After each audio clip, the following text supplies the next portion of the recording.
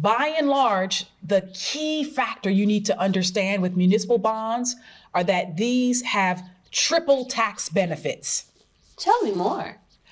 Girl, when I say triple, I mean no local taxes. Okay. No local or city taxes, no state taxes, and no federal income taxes. So I don't gotta live in Puerto Rico no more?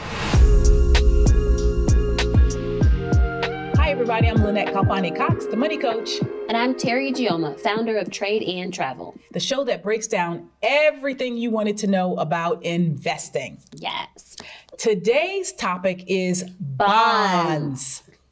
We're not like bond girls, but I don't know, we could be called bond girls. We're like, I don't know. Yeah, okay, James Bond, yeah. Why not? Charlie's Angels, I'm down. I'm down with it, let's go. But in the world of investing, bonds are fixed income securities. So I know a lot of you are saying like, what exactly is a bond and how does it work? So let us break it down for you. And they've been in the news a lot. So it's really important when we think about like the 10-year and all these interest rates things. On CNBC, the word bond comes up. I have no idea what they're talking about. So I'm going to let Lynnette lead this time, and I'm just going to ask questions because I'm like, I don't know what that is. Okay, so first off, let's define what a bond is. And maybe let's help explain it by contrasting it to what a stock is. So you know that if you buy a stock, you're getting equity participation or ownership in terms of shares in a company that you might buy, right? So you might be, I don't know, buying Nike shoes or some clothes. That's all fine and good if you want to look good, I guess, but go buy yourself some Nike shares, okay? If you want to have equity ownership in a given business. Okay, so as a stockholder, you have certain rights. You can vote, for example, on things that affect the company. This is one of the privileges of being a stockholder. You can potentially get paid a dividend. You might get dividend income from your stock holdings. Yeah. Well, a bond works totally different. A bond simply is a loan that you make to a company or an organization in order to achieve a certain amount of interest and get your principal amount back at the end of the bond's term. So with a bond, you are not getting ownership in that institution. So you can buy bonds, for example, let's say from an automotive company like Ford or GM. You can buy some of their bonds. But if you buy, say, $10,000 worth of GM bonds, you are not having ownership of GM or Ford or, any of those companies' stock. You've simply given the company a loan. Is this like when you buy debt of a company? You're not buying the debt necessarily. Okay. They're getting indebted to you in the sense that they owe you something, right? Okay. So what happens is they will give you a stated amount of interest. And we're talking about, in this instance, for corporate bonds, as an example. We're going to talk about the different types of bonds a little bit later on. But in a nutshell, let's say you buy $10,000 worth of bonds from company ABC, and you give them the $10,000. Really, you're loaning them the $10,000. In exchange, they agree to pay you a stated rate of interest. That interest might be 4%, 6%, 8%, 10%. They go up that high? It varies. Yes, okay. It does. It varies. And I'll tell you about how and under what circumstances you might get a higher paying bond. Okay. But at the end of the term, you're going to get all of your principal back. And along the way, you're going to get that interest that they've promised you. I like that. So let's say you buy a 5-year bond and the stated interest rate is 8%. Well, if you give them or loan them $10,000, 8% of that is $800. So every year they're going to give you, for the next 5 years, $800 per year. So you'll get $800 in year one, $800 in year two, that's taking you up to $1,600, $800 in year three, that's taking you up to $2,400, $800 in year 4. Now you're at $3,200, and $800 in year 5. That's $4,000 that they've paid out to you. So they've compensated you. They've given you a return on your money for loaning them the money. Yeah. But then guess what?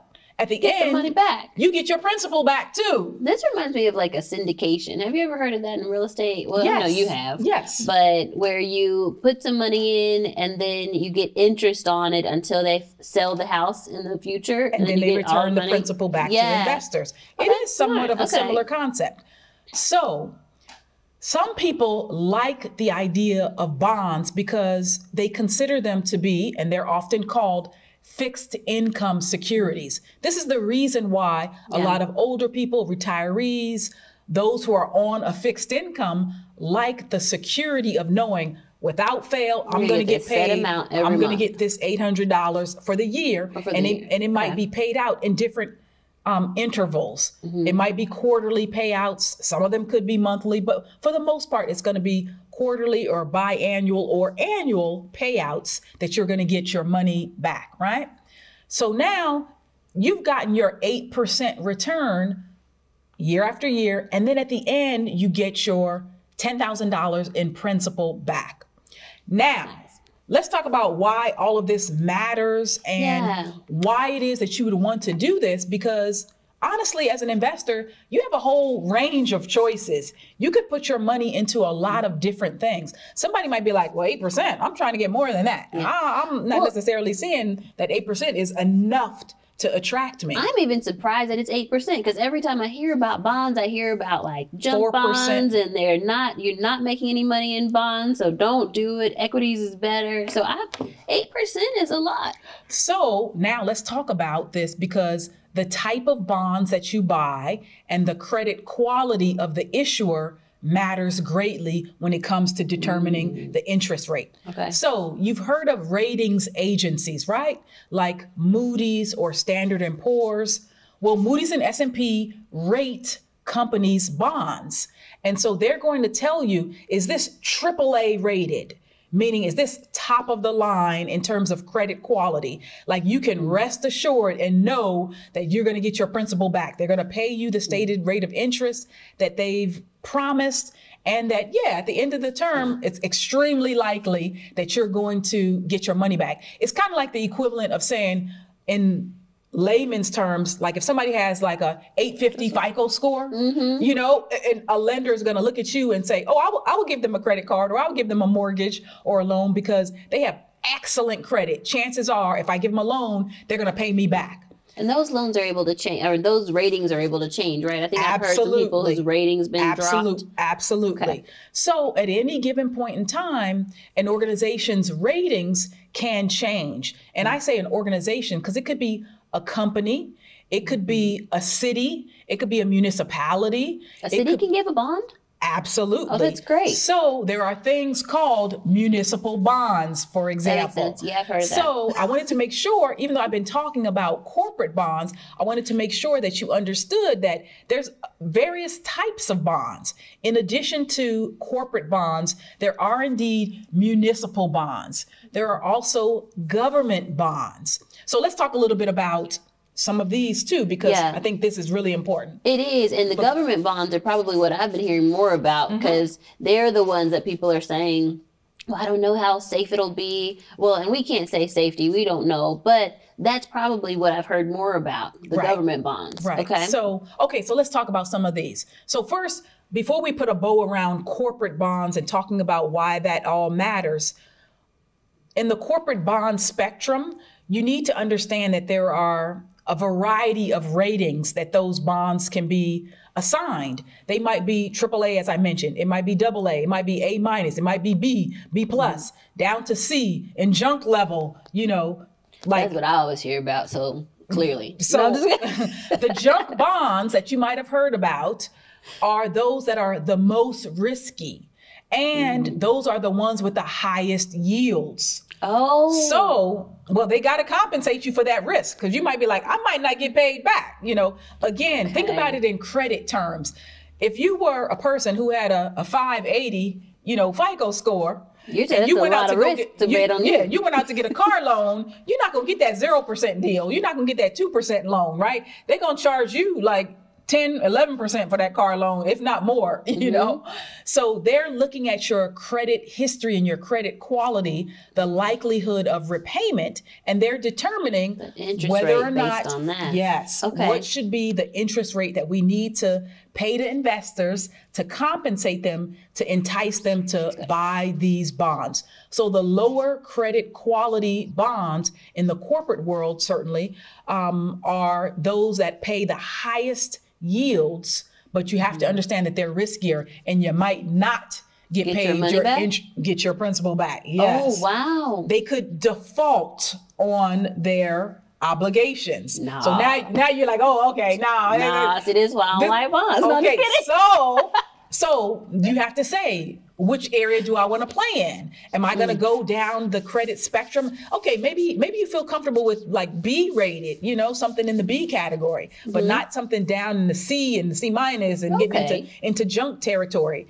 But again, then everybody then your interest rate won't be as high. Exactly. So your risk versus your return. Exactly. And everybody has a different risk tolerance, right? Everybody has a different outlook and a different way of investing and a different comfort level. So just understand, the lower the quality of the bond, the higher the interest rate is going to be, but the more the risk you're going to bear as well. Okay. So now let's talk about municipal bonds, and we'll talk about government bonds, and then we're going to, get into our 2 cents as well.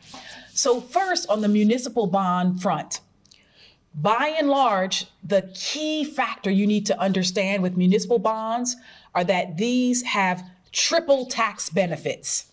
Tell me more. Girl, when I say triple, I mean no local taxes. Okay. No local or city taxes, no state taxes, and no federal income taxes. So I don't gotta live in Puerto Rico no more. So I can just invest in bonds. You can just make your whole portfolio. I'm not suggesting that because we want to have diversification. However, bonds and municipal bonds are a very nice thing to add to the mix for tax efficiency. Absolutely. So I'm gonna hook you up with my accountant too. Please do. Because this is good. This is good news. Because absolutely, this is one of the reasons, especially folks who are on a fixed income or folks who are high net worth, they are looking for tax advantage ways to put their money to use. And municipal bonds are one of those things. Now, let me tell you guys, cities, counties, states issue bonds as well. So a long time ago, Orange County, which is where I happen to have gone to undergrad, where I went to UC Irvine in Irvine, California. Yes. Orange County issued bonds and defaulted on their bonds a long time ago. Okay? Let me take back my sprinkles. Okay, Orange County, come on now. They got past it. I'm not bashing, Orange County anymore. But I'm telling you that must have had a bond back in the day. Just think about the ways in which cities, municipalities, or counties sometimes get into trouble. They need to raise taxes. They need to raise revenues. Why are they trying to issue bonds in the first place? They're building schools, they're building roads, bridges, doing infrastructure projects. They're doing things that need a healthy, a large amounts of capital. So yes, municipalities, cities, states, etc., they also issue bonds, and those get rated as well. So, I have a question, but we can save it for my 2 cents. But I wonder if cities are going to start defaulting after 2020, because COVID, a lot of cities went into debt and didn't have the money. Oh, man, that sounds scary. Let's hope not. Let's hope that, where's our glass? Let's keep that glass half full. How about knock on wood? There we go. There we go. We got the wood to knock on that. But yes, there is always an ever-present risk of default for any issuer of bonds if there is not, either strong financial backing for that issuer, or if there's not an underlying asset that's involved, because then there's a whole bunch of other types of securities that can be issued. There's things like asset-backed securities. That's a Yeah. whole nother level. And we're not going to go At take least it on there's all some of that. protection there, though. Correct. With those asset-backed securities. Okay, that makes sense. Right. So, well, quick question. Do you know who they're accountable to? Like if a city defaults, I don't know. It might be someone crazy, but I just was wondering, like, who keeps track of that? investor risk applies to To all bonds just investments. like it applies to stocks. When you're putting your Dang. capital at risk, there is the risk of loss and or default in this case. With anything. So, That's so true. to my knowledge, no, it's not like you'll have some recourse, but it's not to say that if, let's say, a city went bankrupt or if a municipality was unable to pay its obligations as required or as stated, you know, investors may get paid some money, but there's a hierarchy and a priority in terms of who gets paid first. What. Okay. So that always comes into play as well. So there you have it. Now let's talk about treasury bonds, the government bonds. So there's a whole host of types of bonds that you can buy from the government. T-bills, T-notes, long-term treasury bonds. You know, you mentioned the 10-year. Yeah. There's 30-year bonds. There's even something that I actually recommend for a lot of people called I-bonds. And I-bonds right now, you'd be shocked again. I-bonds are paying right now through April 2022, 7.12%. What? How long do you keep a buy bond? you can buy $10,000 worth, and that's a good question. And off the top of my head, I'm gonna be honest, I don't even know what the duration or the maturity is for those bonds. Maybe we'll look it up real quick here while we're talking. You can look up I bonds just to be on the safe side here, because I don't want to misspeak, and I'm not going to tell you guys something that I honestly do not know. Okay, so but one of the things that I wanted to bring this up for is that some people buy bonds in a technique that's called laddering.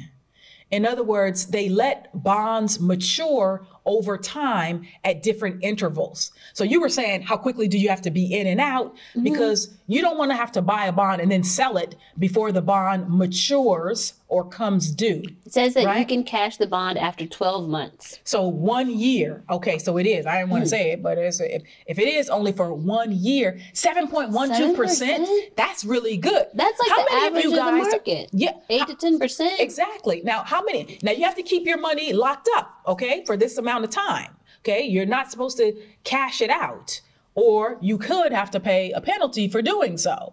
So you have to do this with funds that you have available, that you can set aside, that you don't need to touch for the next 1 year or longer.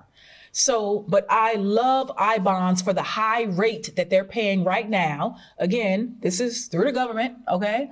And wait. I'm sorry. Go ahead. Finish your thought and then after. Nobody has ever lost money with U.S. government bonds. You know, these obligations are backed by the full faith and credit of the U.S. government. So long as we don't default, as long as, you know, Republicans and Democrats can keep that, you know.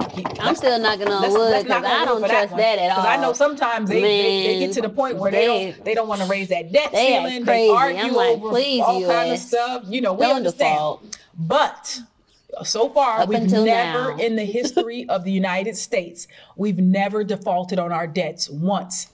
And that is important. That is hopefully something that's going to keep going for, you know, the next 100+ years. But okay. Go ahead. Yes. Couple updates about the I-bond. So I said that it was for 12 months, but it says, however, if you cash the bond before it is 5 years old, you lose the last 3 months of your interest. Okay. So as long as you keep it 12 months, then you're good. But after that, you might lose the last 3 months if you don't keep it for 5 years. Okay. And but again, isn't 7.12%? That's really good. That's amazing. And think about what you have in cash. Like if you have some money set aside, some of you might have CDs right now, certificates of deposits. You might have funds sitting in a money market account. You might have a sweep account where you've taken money out of your brokerage or investment account and swept it into your checking or your savings account. But what are you getting in terms of your interest rate right now if you got the money sitting in the bank? Man, you see, not even 1%. You see, she didn't even say savings. She said everything else, because the savings is like 0.0.0. So clearly that's paltry. not even on the table. It's paltry amounts of money that you're getting. So that's why, again, looking at some fixed income securities, whether they be treasury bills, notes, longer term bonds, or I bonds, things of that nature, this is a good option for folks who are looking at rounding out their portfolio, having more diversification, having consistent income. And so, you know, my 2 cents is that I'm kind of loving it. I like the idea of having bonds, even though I'm actually quite an aggressive investor. I tend to be, you know, a lot more risk tolerant and to kind of go for it. You know, I'm fairly younger and I have more of a longer time horizon. I expect to be investing for, you know, decades, even more to come. Yeah. But I understand that there's a need to have good asset allocation. And if you haven't seen our video on asset allocation, we definitely recommend that you check that one out as well. Yeah. So, yes. I think my 2 cents on it is you've won me over to the bond side. Okay, great. Yeah. Oh, I like when I can do something good. Yes. I love the taxes part of it. Like that was something I did not know, that it was a triple threat instead in terms of taxes. Absolutely. I love that. I also love this 7% interest rate. I did notice before the end of April 2022. Right. The rate changes. Yes. Okay. And I noticed that it changes after 6 April, months. Is this right? After April of 2022, it'll change again. We don't know what the rate will be, but I'm just telling you that right now it's 7.12%, and that's a really good rate. That's a good rate. Yeah. Like even one of the things that I do for just letting money kind of sit and getting a return is stable coins. But that interest rate is around 6% that I have. So 7% is a really even beats good. That. Yeah. So that's really good, huh? I think she won me over to the bond side. So how do they get started if they're interested in bonds? So you can go online. So there's the Treasury Department is where you would buy your I bonds or looking at government securities. You can also buy government securities through brokerage firms, etc. But really, you just literally go to treasurydirect.gov, and then you'll see a whole host of information there. Again, it's treasurydirect.gov to be able to purchase those fixed income securities directly. This is one place where rising interest rates is helpful. It actually, good point to note here. Yeah. Because remember, interest rates kind of cut both ways, right? Depending on whether you're a saver or you're an investor, right? If you're, or frankly, a borrower, okay? Yeah. So we know that right now we're in an environment where the Fed is talking about raising interest rates. And the consensus on Wall Street is that rates are going to be raised not 2, not 3, but maybe 4 or 5 or more times in 2022. And they've already said that they're going to raise rates. So now let's say you're a borrower. Let's say a borrower with credit card debt, for example. That's credit card, mortgages, any kind of borrowing. Student loans, auto loans, anything that has a variable rate attached to it. Those interest rates are subject to be increased in the months and potentially years ahead because of actions by the Fed to raise rates. So what that means is you definitely want to be looking at getting rid of some of that variable rate debt. You don't want to be on that side of the equation where you're paying higher interest rates because rates have moved higher. But if you're a saver or an investor, you get the benefit of that. Again, I always tell people interest rates, you know, it works both ways. Yeah, they do. If you're a saver or an investor, you can be collecting. You know, a long time ago, I figured out like which side of the equation do I want to be on? When I was in debt a long time ago, I was like, I'm paying all this interest to these credit card companies. I don't want to keep paying this. I want to be collecting the interest. And now that's what I'm doing, like collecting the money, you know? So you really want to make sure that you understand how you can take advantage of these opportunities. Higher interest rates, And bonds is just one way for you to do just that.